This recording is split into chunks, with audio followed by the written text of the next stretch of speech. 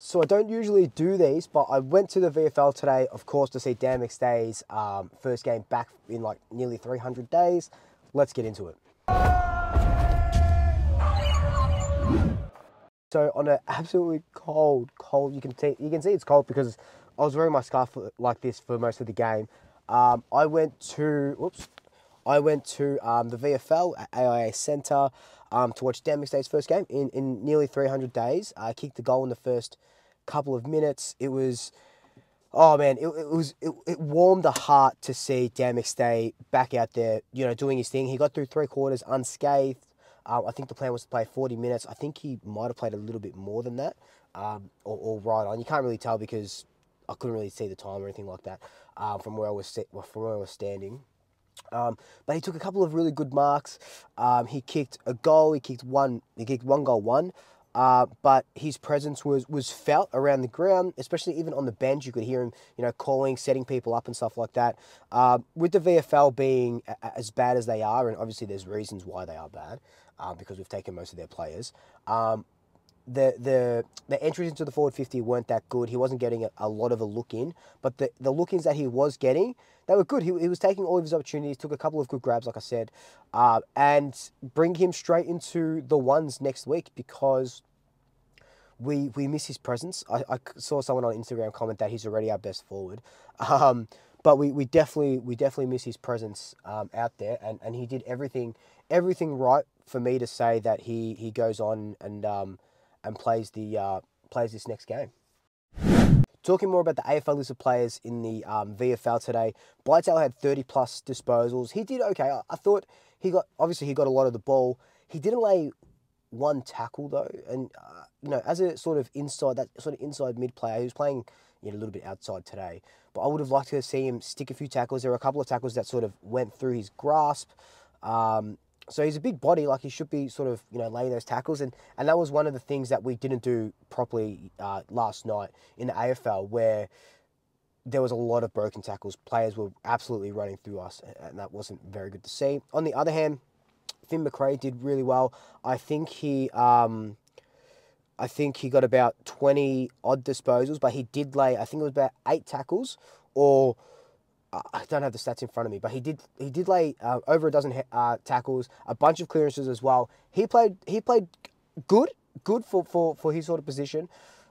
Could he have, the thing with McRae is that he just can't do it in the AFL for some reason, and it's disappointing because he's such a good player, and he just can't go that one sort of step above where we sort of need him to be. Who else? Reef McInnes, he had 8 score involvements.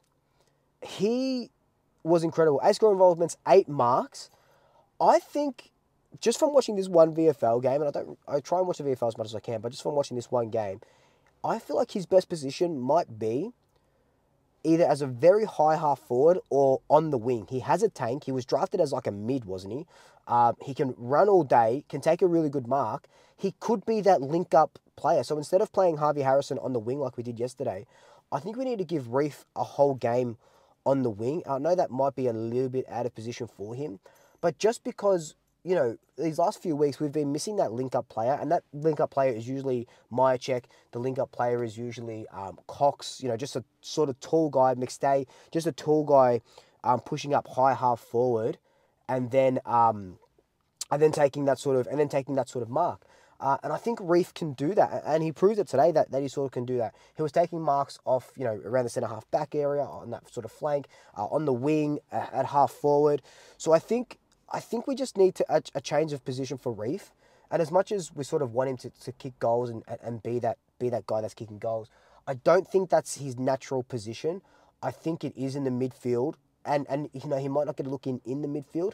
So I think the wing is the next best position for him, and that's just an eye test of what sort of happened, what I sort of saw in the VFL today. So, I think as well, the AFL is shooting themselves in the foot now with the development of these seconds players, where they've got this sub rule, and we've seen it not even just from Collingwood. We saw it, with Melbourne. Some of Melbourne's sort of debutants do well when they come on, and then they get dropped the next week because they need more game time. We saw it with Roof. He comes on as a sub, plays 10 minutes, and then he has to play a full game in the VFL. So, like, you know, with this sort of stuff, if they just change that sub rule to be 5 on the bench, then we can see what these guys can do. It just, I don't know, it just makes so much sense to me anyway. And let me know in the comments if you disagree with that. But it makes so much sense. Like, look at Will Parker, for example. He played 2 games. He's debuted against Fremantle, then played the next game, whoever we played. Or was it the Doggies? Yeah, I think it was the Doggies the next game. He combined for 30, like less than 35% game time across the 2 games themselves. So he played what? Let's just say 17% in one game, 17% in the other game. Why? Why? How can he develop in the AFL if he's playing 10 minutes of game time? Like, it's bullshit, really. And that way, if we had just 5 straight on the bench, no sub, then they can sort of get a run, they can get a feel, and we can have another rotation. I just think it just makes so much sense. The sub rule is shit. It was good when it was a concussion sub rule, but it doesn't have to be. Now, if you have 5 on the bench and someone goes off with a concussion or someone goes off with an injury, you're down to 4 on the bench. So you are what you are anyway, right? That way, if you do, let's just say you do a tactical sub, you know, in the 3rd quarter or whatever it is, then some guy goes off injured with a concussion, you're down to 3 on the bench anyway. So I think it just has to be 5, and they need to help develop these players instead of just giving them 10 minutes and then having to play a full game of VFL the next week. But just to wrap it up, Dan McStay's return was just incredible to see. I know he didn't set the AIA Centre on fire, but he did enough for me to say, look, he didn't even have to do anything for me to say, let's just play him next week. I think we should have played him yesterday. I think his presence was what we were missing. Cox's presence is what we were missing.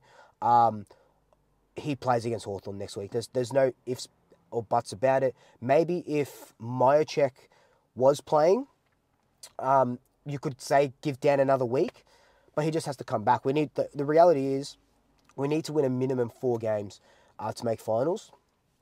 Dan McStay is a big key to that. He absolutely has to play.